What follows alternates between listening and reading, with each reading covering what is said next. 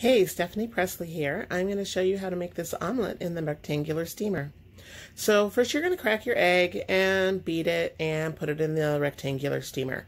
I am using a duck egg and my son cannot tolerate hen eggs. I was making this for him when he came home for a visit.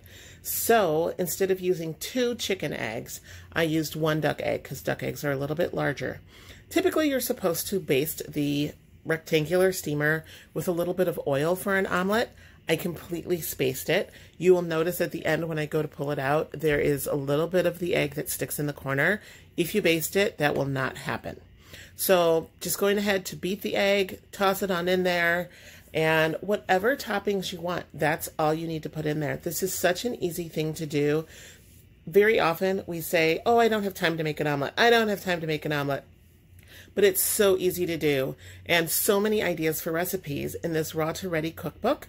Only $10, and it has rectangular steamer ideas for omelets, for frittatas, and I'm just going to pop mine in the microwave for 2.5 minutes.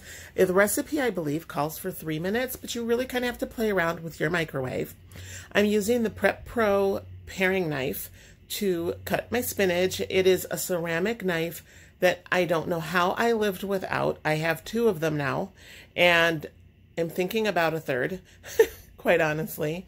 And then I'm just going to put some poco picante seasoning on top of this. We usually keep poco picante in the fridge, and I can freshen it up with more tomatoes and a little cilantro. We had this, I think, from the night before because we had tacos. So just sprinkling it on there. The seasoning's already there. It adds a really good amount of kick. I like spicy. I know that my daughter was on the other side of me making a Greek omelet at the time that I was preparing this one. So she had the measuring spoons. So typically you just want to put 1 teaspoon of seasoning on your omelet. And you can do halvesies. You can do 1/4 of 4 different seasonings. CCB with a little bit of 3 onion dip seasoning is amazing. I'm just using the Asian stir fry seasoning for this one. So it's Asian with a little bit of tomato and spinach going on. And you can see here after 2.5 minutes in the microwave, comes out perfect. Using the corner spatula to just cut it in half. You can eat half, share some with a family member, have it all for yourself, whatever you'd like to do. If you like cheese on your omelet, go ahead and put that in at the same time when you're cooking it. Comes out delicious. There is no reason to not have omelet day. Thanks so much for spending your time with me to learn a little more about the rectangular steamer.